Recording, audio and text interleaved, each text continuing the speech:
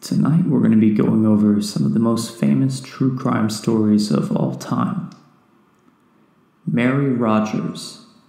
On the night of July 25th, 1841, Mary Rogers, who lived in New York City, told her mother and fiancé she was spending the evening visiting relatives in New Jersey. The 21-year-old left and never returned home. 3 days later, her badly beaten body turned up floating in the Hudson River near Hoboken, New Jersey. No one could imagine who might have a motive to harm Mary other than her fiancé. However, he had an airtight alibi. Mary attracted a slew of admirers who knew her as the beautiful cigar girl from her work in a downtown cigar emporium. No one seemed to suspect a stalker might be involved in her disappearance. The only witness claiming to have seen Mary that night told a story involving an illegal abortion ring that didn't seem to fit and couldn't be corroborated.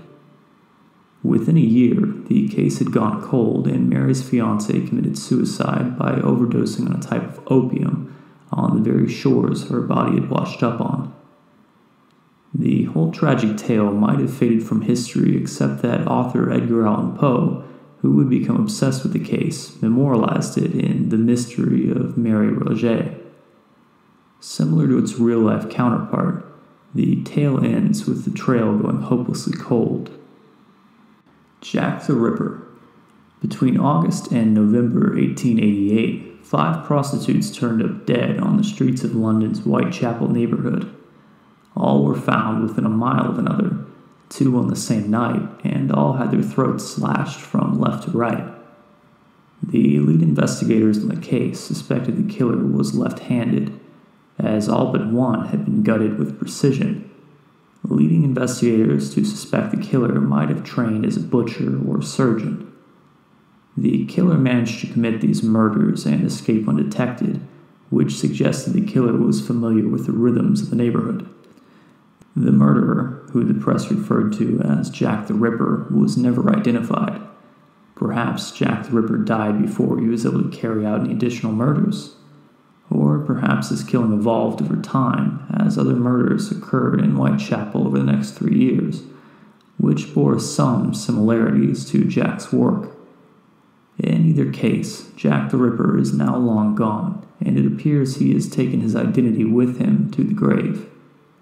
Of course, that doesn't stop us from speculating as to who he might have been. Belle Gunness.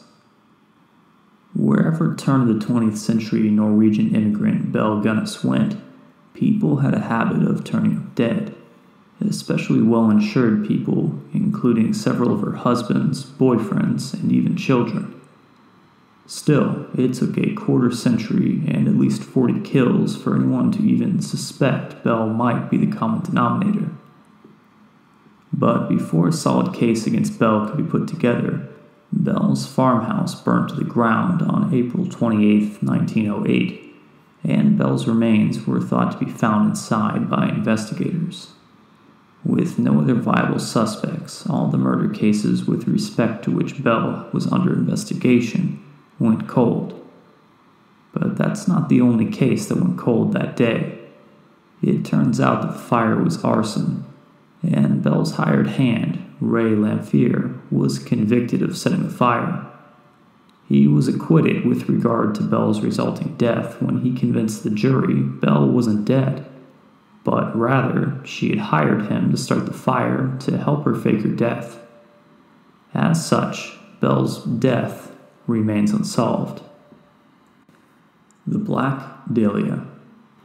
Aspiring actress Elizabeth Short was just 22 years old when she was found murdered in a vacant lot in Los Angeles on January 15, 1947. The Black Dahlia case led to a lengthy investigation that included a roster of more than 150 suspects. What was lacking, however, was any hard evidence or even remotely reliable witness. Today, the Black Dahlia murder remains one of the oldest cold case files in Los Angeles, as well as the city's most famous. The Somerton Man. One morning in December 1948, A well-dressed, well-muscled, middle-aged man was found dead on Somerton Beach in Adelaide, Australia. The Somerton man, as he became known, carried no identification, and all the labels on his clothing had been systematically removed. The only clue was a piece of paper found in one of his pockets with the words "Tom and Shud" printed on it, which is Persian for "it has ended." The paper was traced to a book of Persian poetry found in a nearby parked car, from which the last page had been torn. Scribbled in the book was the phone number of a local woman who, when questioned, claimed she didn't know the man. Also scribbled in the book were a few lines of cryptic text no one has ever been able to decipher. No one ever came forward to identify the man, whom the coroner concluded had been poisoned. The fugitive case. On July 4th, 1954, 31-year-old Marilyn Shepard was beaten to death in the Cleveland home she had shared with her husband Sam, while their 7-year-old son lay sleeping in his bedroom down the hall. Sam claimed the killer was a bushy-haired intruder who had also assaulted him, leaving him with serious injuries. However, the evidence didn't support this, and jurors believed the prosecution's theory that Sam killed Marilyn to get out of the marriage. Sam, who was distrusted and reviled by the general public, spent 10 years in prison before the U.S. Supreme Court found excessive publicity had deprived him of a fair trial. On retrial, Sam was acquitted and spent the rest of his life trying to find Marilyn's killer. Sam's determination inspired the television show The Fugitive, as well as the film of the same name. The Love Me Tender Murders. On the night of December 28, 1956, teenage sisters Patricia and Barbara Grimes went to a local Chicago movie theater to see the film Love Me Tender. When they never returned home, a frantic search ensued. Although the police received a number of tips, none panned out. The girls' bodies were discovered by the side of a nearby road. Unfortunately, their bodies yielded so few clues, investigators weren't even able to settle a time or cause of death. Nevertheless, several suspects emerged, the most promising of whom was a teenage boy who actually confessed to killing the girls. However, since his confession was elicited legally through a lie detector test that the law said the boy wasn't old enough to be subjected to, the boy couldn't be tried for the crime. Whether or not the boy was the killer, the case remains unsolved to this day. The Walker Family. On December 19th, 1959, the 4 members of the Walker family were brutally murdered in their Osprey, Florida home. Their bodies were discovered the next day. The crime scene revealed few clues beyond a bloody boot, a partial fingerprint on a tub faucet, and a cell phone cigarette wrapper. However, police managed to call 587 witnesses and/or suspects, but none panned out. Not even Perry Smith or Dick Hickok. The 2 men were apprehended in Las Vegas a week later on suspicion of murdering another family under strikingly similar circumstances. The Clutter family of Kansas, whose massacre became the subject of Truman Capote's true crime classic In Cold Blood. While Smith and Hickok were eventually convicted of the Clutter family killings, authorities were unable to piece together a case against them with regard to the Walker case, which remains unsolved. If Sam and Hickok were involved, they have both since taken that secret with them to the grave. On January 26, 1966, Nancy Beaumont allowed her 3 young children, ages 9, 7, and 4, to travel unsupervised by local bus to a nearby Somerton Beach in Adelaide, Australia. Since such unsupervised travel was the norm of the day, Nancy had no reason to think her children were in any danger. She was wrong. The children didn't return home that afternoon, and a frantic search ensued. Investigators learned that the children had been interacting pleasantly and seemingly with some level of familiarity with a tall, blond man in his mid-30s, both at the beach and at a nearby food shop, where the man apparently gave the children money to buy meat pies. There was some hope that the mystery might be solved in 2013 after two brothers told police they had spent that January weekend in 1966 digging a hole at a factory at the request of the factory owner, Harry Phipps. But the site was excavated and no bodies were found, so the mystery continues. The hijacking of Northwest Flight 305 to Seattle. On November 24, 1971, as Northwest Orient Airlines Flight 305 took off from Portland, Oregon, its passengers had no idea the middle-aged man in a dark suit who sat near the rear of the plane, smoking a cigarette and speaking quietly to the young stewardess taking his drink order, that he wasn't just ordering a bourbon and soda.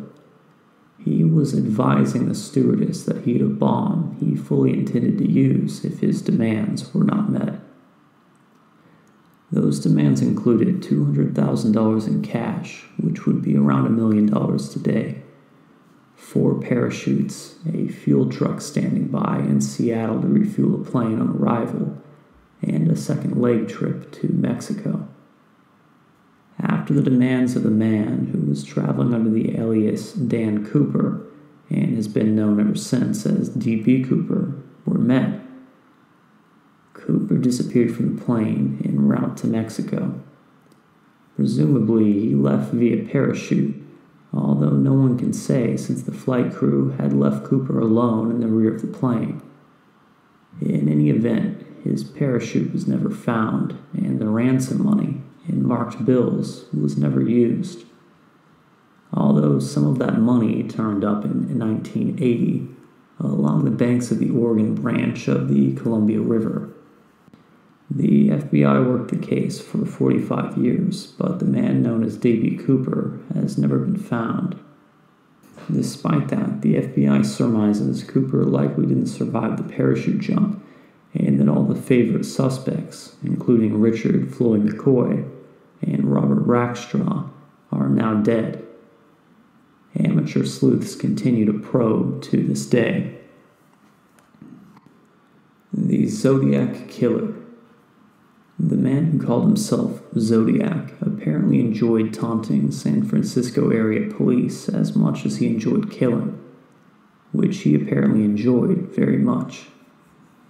The first time Zodiac struck on December 20th, 1968, shooting and killing 2 teens parked on a lover's lane, police approached the investigation as a standard homicide case, populating their suspect list with people whom the victims knew and working the "if teens are involved, then drugs must be as well" angle. The next time Zodiac shot at a couple in a car, he called the police himself, just in case they weren't sharp enough to figure out that these 2 crimes were the work of the same man. A man intent on controlling the narrative. This was also when Zodiac began contacting newspapers, offering titillating details on the actual killer. Only the actual killer would have known, and threatening to up his level of violence if his letters weren't printed.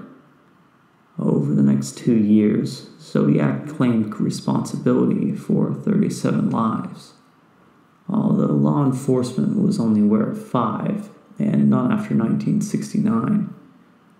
That being said, it was in November 1969 that Zodiac wrote a letter to the press proclaiming, "I shall no longer announce to anyone when I commit my murders. They shall look like routine robberies, killings of anger, and a few fake accidents, etc." So perhaps Zodiac did continue killing, albeit with a revised modus operandi. In any case, the trail went cold, and although roughly 2,500 suspects were interviewed and a prime suspect identified, Arthur Leigh Allen. Zodiac's identity remains an unsolved mystery. The Isdale Woman. On November 29, 1970, the badly burned body of a woman was discovered in Norway's Isdalen Valley. Her burns rendered her unrecognizable. She bore no identification, and the labels in her clothing had been cut out. With 50 sleeping pills found in her stomach, the woman appeared to have died by suicide. But the plot grew thicker when her possessions were discovered at a nearby railway station, revealing 8 fake passports, a wad of douche marks, and an unsolvable cryptic note. No one ever claimed the body, which was never connected with any missing persons case. Accordingly, the case went cold. However, a podcast on the topic, Death in Ice Valley, has inspired some listeners to do their own type of sleuthing. So stay tuned because this cold case may be heating up. The Tylenol Murders. On September 29, 1982, 7 people around the Chicago area died after taking extra-strength Tylenol capsules tainted with cyanide.